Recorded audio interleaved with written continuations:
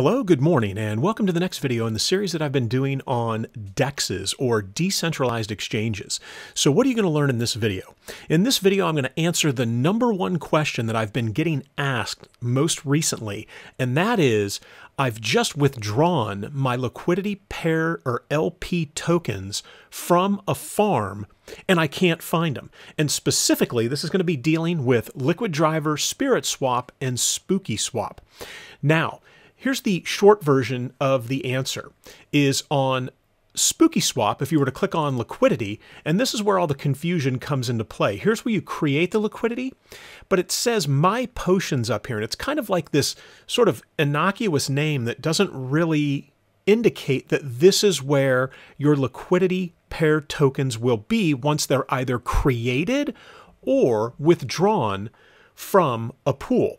Now, you can see here that I don't have any liquidity, and that's because I have no LP tokens that aren't either already staked or have been split up and used for other things. So again, this is kind of the short version, and the same thing is true over here on SpiritSwap. You would simply come to the Home tab, you could click on Liquidity, and right down here below, you see where it says No Liquidity Found. This is where you're going to look. Now, that's the short version of the video. I'm going to go into a little bit more detail as to how you wind up at these spots from the Liquid Driver farm. All right, so before I do this, again, this is sort of the abbreviated version. I'm not doing any investing here or anything. This is just sort of a helping tutorial, hopefully, that's going to guide you and get you to your LP tokens after you've either created them or you withdrawn them. So again, all the information provided here is on an as-is basis for educational, entertainment purposes only. I'm not responsible for anything that may happen to any liquid assets, fees, tokens, that you incur or lose. This is not investment advice. I am not an investment advisor. All right, so here's typically what happens is users find the Liquid Driver site, and they come in here and they take a look at some of these farms and they say, this is amazing. Now, it's very easy to get into the farm. You don't see a zap button here, but the zap button is what you would see if you'd approve the farm and you had some FTM you were looking to invest. So you would zap that FTM in, it auto-magically creates that liquidity pair, the LP tokens. And sometimes you'll hear me say liquidity provider tokens. It's the same thing. You're providing liquidity to the pool with those tokens. So then you want to withdraw, right? So let's say you've done the LQDR FTM pool for a month or two. You decide, hey, I want to get just the LQDR and the FTM split so that maybe you can do something else with the LQDR or something else with the FTM. Like maybe you're going to lock up the LQDR as XLQDR, or you're going to take the FTM and you're going to run off and do something else somewhere in the Fantom ecosystem.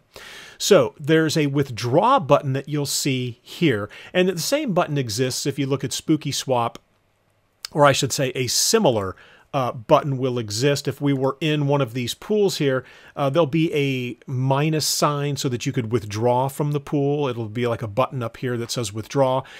And it's the same sort of process every time. On SpiritSwap, it's sort of the same thing as well. You can see they've got their farms here.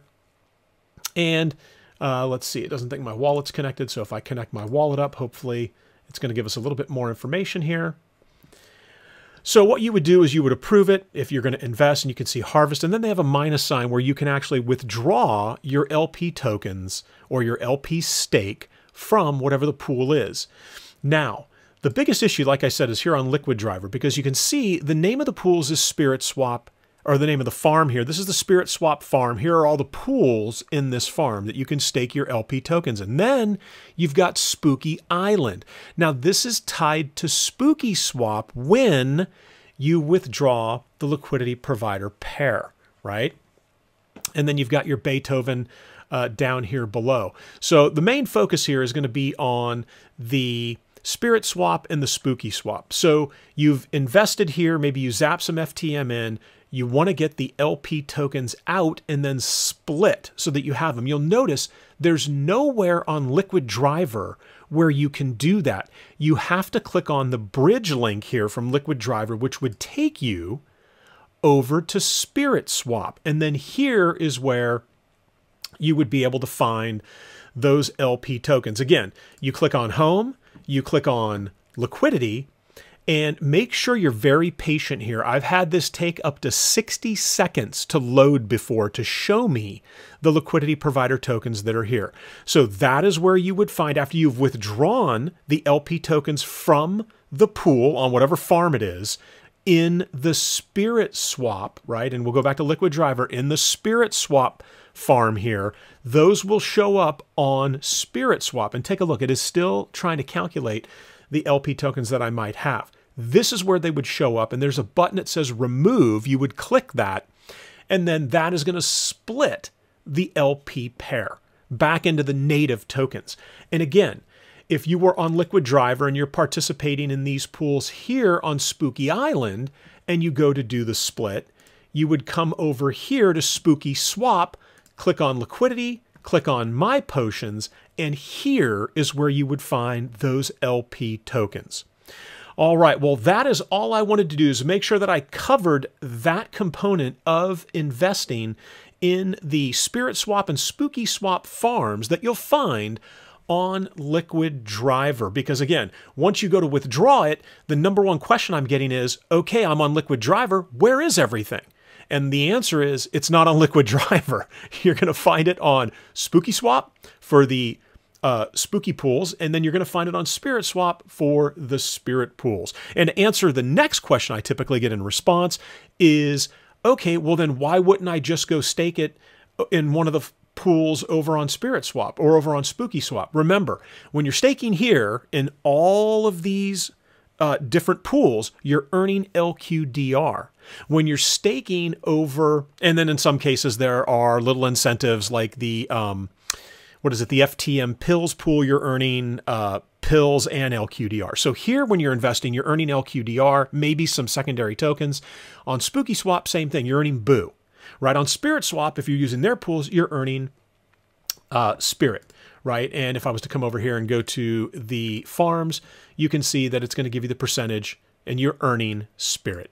All right, well, that's going to do it for this video. Again, thank you guys so much for watching. Some great questions lately. That's all I've got, and as always, I hope to see you in the next video.